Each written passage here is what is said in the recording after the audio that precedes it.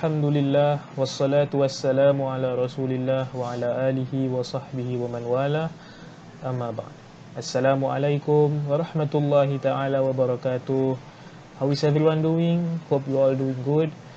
We welcome you to another episode of Morning Tea, Talaqqi and Tadabbur, where we will get our morning dose of tea. Not that tea, but tea being Talaqqi and Tadabbur. Talaqqi meaning we recite a few verses from the Quran, and then the second tea is Tadabbur, where we will reflect and contemplate upon some of the verses that we have read, or the gist of it, insyaAllah. So first and foremost, as per normal, we start our session with Al-Fatihah, in the hopes that it will be a beneficial one and that it will serve as a kickstart to a productive day ahead, insyaAllah. Ala hadhihi niyyah wa kullu niyyatin salihah. Al-Fatihah. A'udzu billahi minasy syaithanir rajim. Bismillahirrahmanirrahim. Alhamdulillahi rabbil alamin. Ar-Rahmanir Rahim. Maliki yaumiddin. Iyyaka na'budu wa iyyaka nasta'in. Ihdinas siratal mustaqim. Siratal ladzina an'amta 'alaihim ghairil maghdubi 'alaihim waladdallin. Amin. So insyaAllah, in this session we will be reciting the first page of Surah An-Nisa. And Surah An-Nisa, the first page contains verse number 1 all the way till number 6. And Alhamdulillah, we have reached the beginning of Surah An-Nisa. Who thought we will be here? When we first started, we started with Al-Baqarah, and now after many episodes we have come to the first page of An-Nisa. Alhamdulillah, may Allah accept all our deeds.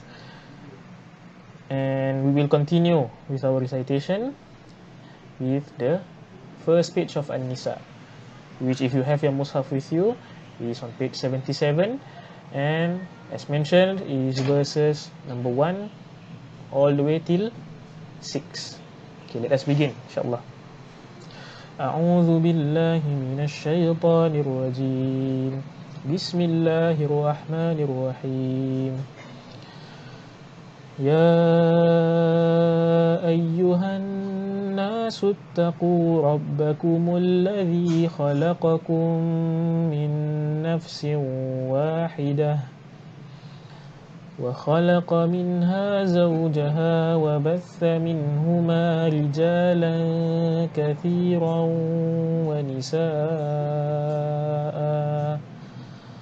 واتقوا الله الذي تساءلون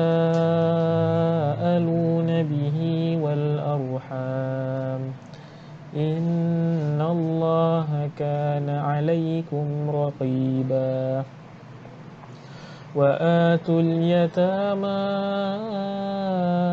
أموالهم ولا تتبدلوا الخبيث بالطيب ولا تأكلوا أموالهم إلى أموالكم إنه كان حوبا كبيرا وإن خفتم ألا تقسطوا في اليتامى فانكحوا ما طاب لكم من النساء مثنى وثلاث ورباع فإن خفتم ألا تعدلوا فواحدة أو ما ملكت أيمانكم ذلك أدنى ألا تعولوا وآتوا النساء صدقاتهن نحلة فإن طبن لكم عن شيء منه نفسا فكلوه هنيئا مريئا ولا تؤتوا السفهاء أموالكم التي جعل الله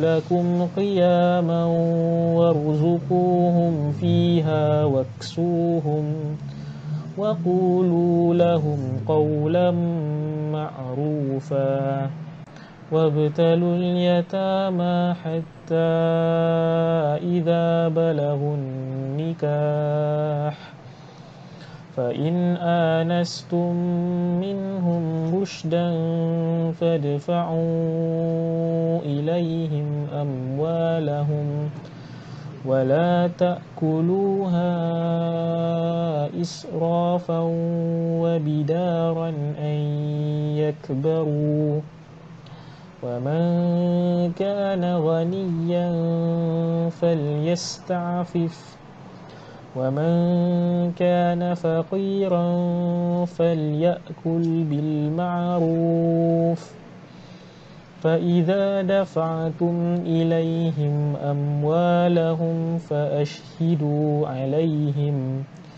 وكفى بالله حسيبا صدق الله العظيم. So Alhamdulillah, we have just finished reciting the first page from Surah An-Nisa. And before we continue to contemplate upon the verses we have read, it is best if we give a brief intro on the surah itself. And Surah An-Nisa, An-Nisa in essence means woman. So just from knowing that An-Nisa means woman, we know that Allah subhanahu wa ta'ala dedicated a full surah, Surah An-Nisa, to woman. Mean to say that women have a high status or high rank in Islam itself. That is just in the name of the surah. And the contents of the surah, it focuses a lot on the social norms, okay, the social aspect of life, how we should treat women, okay, in the part of marriage or in the part of divorce. So all of these hukums, all of these dealing social norms, how does Islam approach these social norms? It is all mentioned here in Surah An-Nisa, and with high emphasis on safeguarding the welfare of women. So it is very funny when we notice some people claim that we, or rather the religion Islam, oppresses women, okay, forcing her to cover up and whatnot. So number one, we should take heart that all these rulings were from the divine scripture, the Quran. And who was the one that sent down the Quran? None other than Allah subhanahu wa ta'ala. And Allah subhanahu wa ta'ala is Al-Hakim, the wise one. So any ruling that is sent down by Allah subhanahu wa ta'ala is nothing but full of wisdom, full of His wisdom. And that also His rulings serve none other than to bring benefit to mankind. Alright, so that's number one.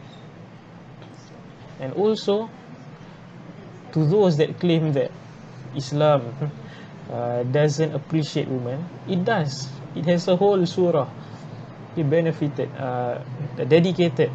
to women, and its contents, it addresses many social norms which seem like women are at the negative end, but Islam addresses this, and to safeguard the chastity, the welfare of women. Okay, and not only that, the contents also focuses on other social norms. Okay, for example, the act of giving in charity. Okay, and what are its motives, and how you should properly deal with this aspect.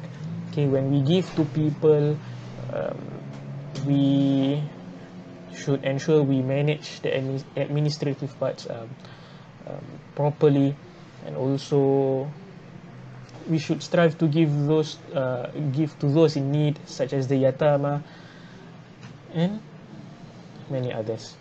Okay, so that is just a brief introduction about Surah An-Nisa, okay, which means woman, a surah which is dedicated to safeguarding the welfare of women in many social norms such as marriage and divorce, and also focuses on other social aspects of life such as giving to the poor, and how we should properly administrate such norms. Right, and from the page that we read, one verse that I would like to focus on is verse number 3, which highlights a very what I would call it, controversial topic. It's none other than polygamy. Okay, here Allah Subhanahu wa Ta'ala mentions, wa in khiftum alla tuqsitu fil yatama fankihu ma taba lakum minan nisa'i mathna wa thulatha wa ruba'. Fa in khiftum alla ta'dilu fawahidatan aw ma malakat aymanukum dhalika adna alla ta'ulu.